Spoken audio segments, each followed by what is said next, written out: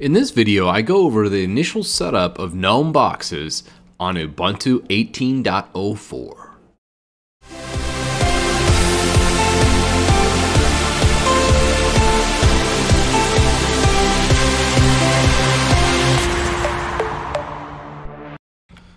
So Gnome Boxes is a replacement for like VirtualBox or using VMware or even Virt Manager. It's a front end for qemu, which is a good way of testing out operating systems of a variety of sorts. So if you see a new hot Linux distribution you want to check out, Gnome Boxes is great. One thing that turned me onto it is someone in the comments said, hey, you should check this out. So I went ahead and I was like, yeah, sure, another hypervisor or virtual manager.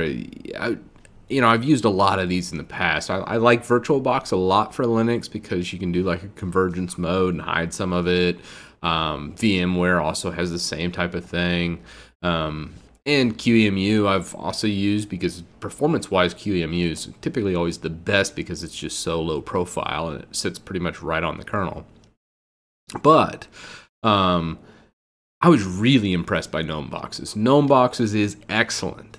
If you're just getting started and you want to virtualize an operating system, use Gnome Boxes. It is literally just a one-click setup and off you go once it's all going. The configuration video will actually be shorter than this video.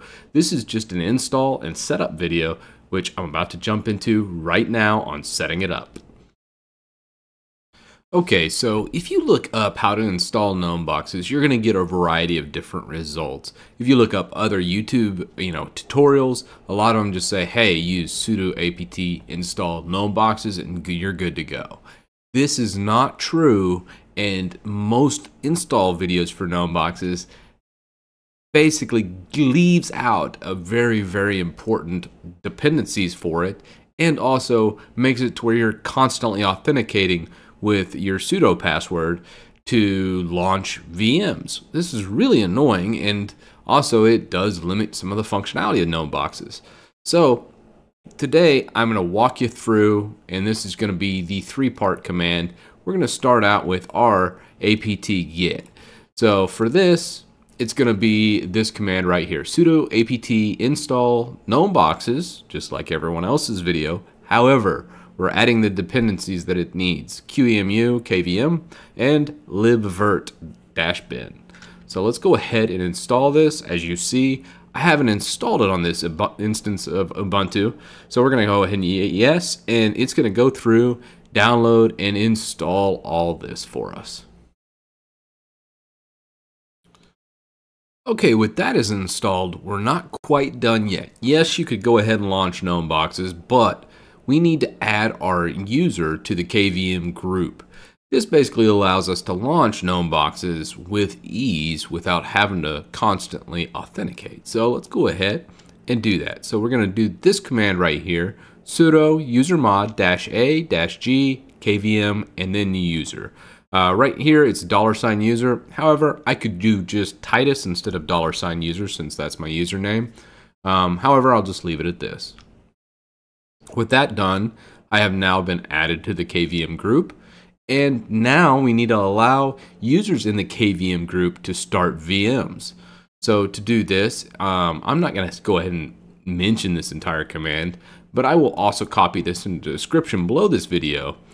It is quite a mouthful. So let's go ahead, and I'm putting all this in the description line here. What this does is it basically makes the KVM group able to launch a lot of VMs and edit this qemu.conf file.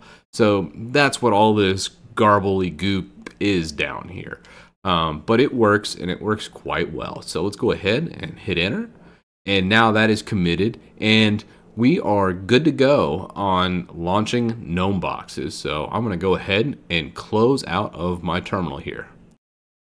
Okay, with that done, our Gnome Box is installed, so we're going to go ahead and pull up our applications menu, and you'll notice boxes up here. So we'll go ahead and click boxes, and then our Gnome Boxes launches just fine, and we will be able to create Gnome Boxes without getting prompted for a password or any of that. So from here, we're pretty much set up and ready to go. I really enjoy Gnome Boxes, and I'm really looking forward to continuing this series. In the next video, I'm going to go over installing Windows 10 using Gnome Boxes, and then other Linux distributions.